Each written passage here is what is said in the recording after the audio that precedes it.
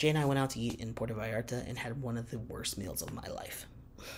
So first of all, let me set the stage here. My partner has issues with processing gluten while we were living in the United States, but she was able to kind of like repair her gut microbiome right before we left.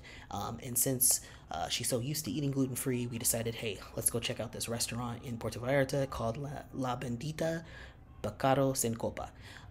I was open to it. The menu looked cool. It had meat, even though it was like billed as like gluten-free, keto, paleo, and vegan options, but they had meat. So I was like, I'm down to go. So we walked. Did we walk? Yeah, I think we walked there. We walked there from where we were staying. It was about like a 25-minute walk. We got to the location. It was really nice. The seating was cute. It had great decoration. It was like really nicely put together. I really enjoyed the vibe. The server was really patient with us because, you know, our Spanish isn't the best, and they spoke a little bit of English. So yeah, they gave us plenty of time to order. And yeah, the menu looked pretty decent. But unfortunately, that's like the only thing that I can say like positively about the experience, because frankly, the food was just not good. It was probably one of the worst foods I've ever had in my life, to be honest. At least eating out. Jay ordered like this bread thing with salmon and sprouts, and she said the bread was really dry and flavorless. I got waffles and bacon with like chocolate dipping sauce, and my waffles were dry, and they tasted like baking soda, like they weren't mixed properly. I also was given burnt bacon, and I mean burnt, like burnt and dry and brittle, like unedible. Like I couldn't even finish it. So it was really, really disappointing. And even our drinks were disappointing because all of the drinks had stevia in it. They didn't use sugar. They didn't use honey. And I don't really like artificial sugar, so I asked for no sugar basically. And the drinks were just kind of meh to me, in my opinion.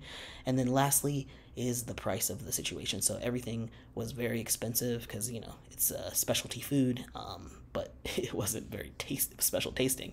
And the meal total, you know, with everything, and I think it might have been including the tip, or maybe before the tip, was like $50 for 2 meals and 2 drinks, and I was just like, this was not worth it. And I'm talking $50 USD, okay? So just a really not a great experience, other than like the vibes of the place. The food just was not, wasn't good.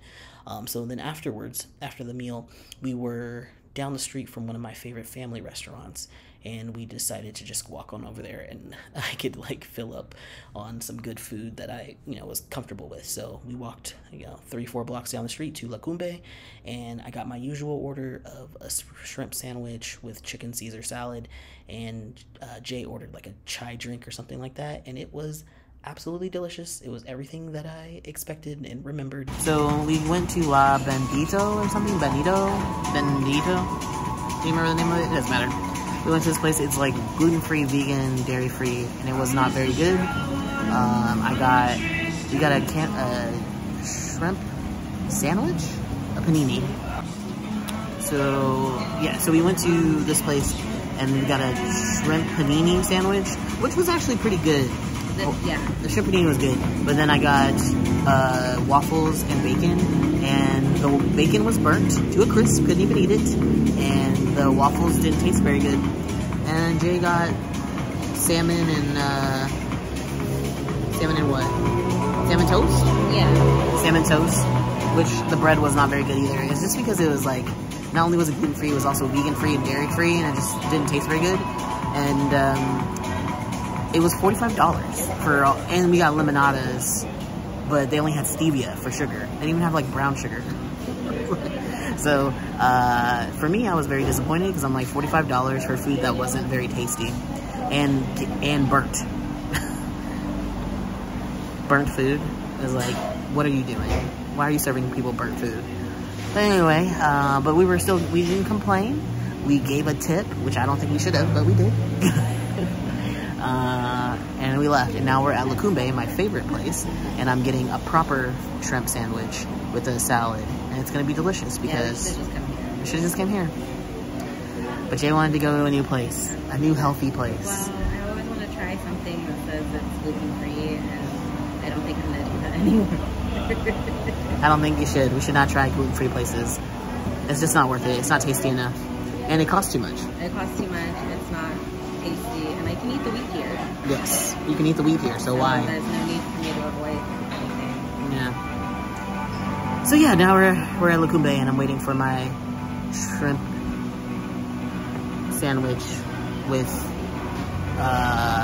chicken salad. Hopefully she got that right, because he came back to ask me what my order was again. Oh, yeah. I think, oh, hopefully. We'll see.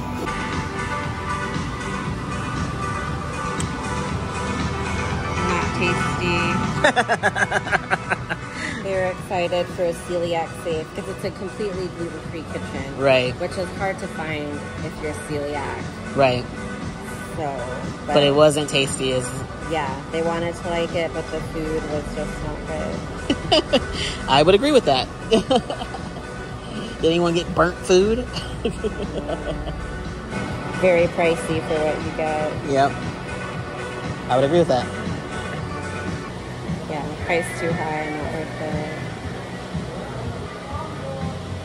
But I think a lot of the people that are making the good reviews are for people who have like severe dietary restrictions. If you're looking for a celiac-friendly kitchen, it's probably one of the few places that you'll be able to go to. In the country, in the world, like it's just not a thing. Celiac, so I don't need that. God, getting what I want. Yes. Deliciousness. Yes. Yeah, that was bomb. amazing.